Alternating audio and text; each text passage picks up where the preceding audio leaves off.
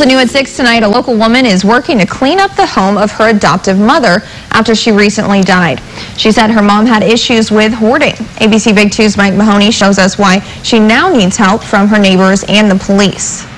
The woman cleaning up the house you see behind me says she knows the home is being burglarized, but fortunately, neighbors are stepping in to help out. Kimberly Garlinghouse first thought she was misplacing things, but that soon changed. There have been things missing, like some very personal items, art supplies, a 3-foot tall makeup case that was hanging on my bathroom door. Kimberly's friend, Brandy McKinney, also moved into the home to help Kim clean and says she has had property go missing as well. She is worried the suspected burglar might come back for items she needs to make a living. It scares me to death that some of my personal photography equipment could be stolen along with some of the personal items that have been stolen. Kim thinks she knows how the burglar is getting inside her home. There's no sign of forced entry. I'm thinking what's happening is the garage door doesn't shut all the way, but it is stacked floor to ceiling with stuff, so I didn't think anybody could climb over, but apparently that's how they have figured out how to get in. Fortunately, after learning about the situation, neighbors have stepped up by keeping an eye on the house while Kim and Brandy are at work.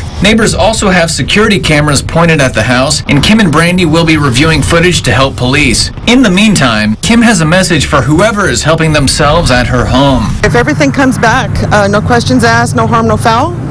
But if I find out who you are, and I will press charges to the fullest extent of the law. Kim also says that while she hasn't filed a police report just yet, she'll be doing so after work. In Odessa, Mike Mahoney, ABC Big 2 News.